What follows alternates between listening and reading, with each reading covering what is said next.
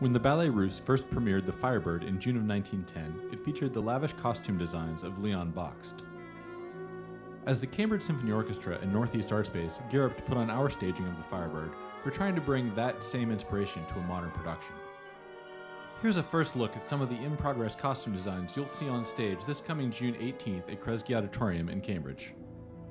Hi, I'm Ruth. I'm involved with making costumes for our upcoming production of the Firebird this June.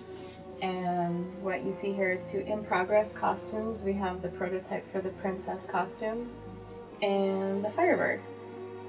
They are kind of inspired by the Ballet Russe production and drawings and designs by Leon Bakst.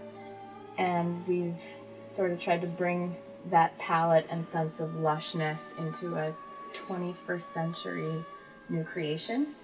So I hope you guys like, and I hope you guys come along for the ride as we bring this project to life. These are the textiles that we're going to be using for the costumes of Koschei and his monsters.